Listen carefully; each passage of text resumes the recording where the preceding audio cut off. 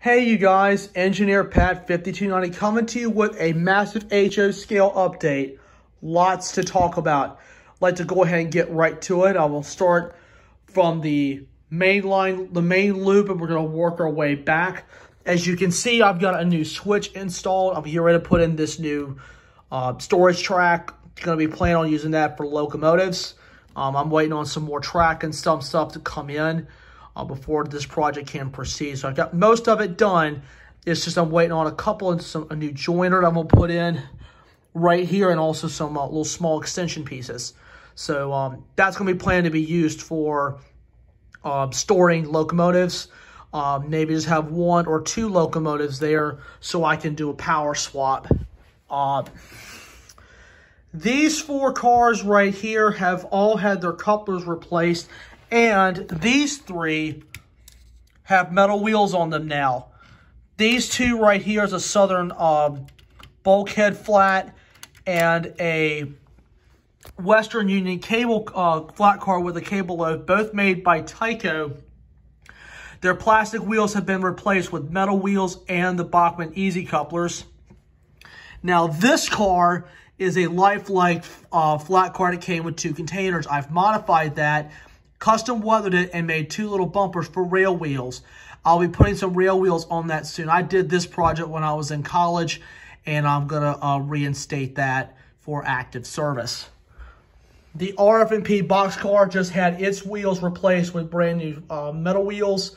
That is running smooth as silk now, and I'm going to take the engine off for just a second and pull the cars around. And as you saw back there, the Santa Fe Reefer, which I recently did an unboxing video of, this piece actually just had its couplers changed out to Bachmann Easy couplers. The wheels were not dirty at all, which I was really surprised at, because sometimes with older rolling stock, the wheels get dirty and some people don't clean them, but I soaked them in a little bit of alcohol and they're running smooth as silk. And as you all saw from the Independence Day run, as well as the run with 3811, the Liberty Bell boxcar and the Spirit 76 car both had their couplers changed out. The wheels, as a matter of fact, they're still plastic wheels on there, but they're in really good shape after giving them a quick clean and some alcohol. So those are working. And this track clean car is actually a Bachmann, I believe. Bachmann or Tyco. Let me take a look. It doesn't say, but it was made in Hong Kong, so I imagine this might be a Tyco.